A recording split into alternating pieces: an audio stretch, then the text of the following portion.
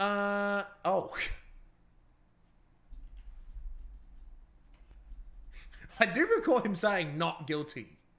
He did say not guilty. Well, he's changed his mind. I'm not. I think we should. I think to avoid further problems, you get your guilty. Hey, no paperwork.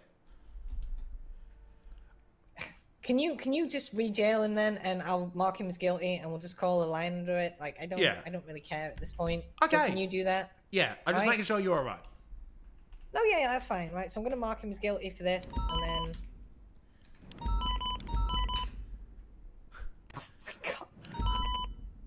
Oh my god.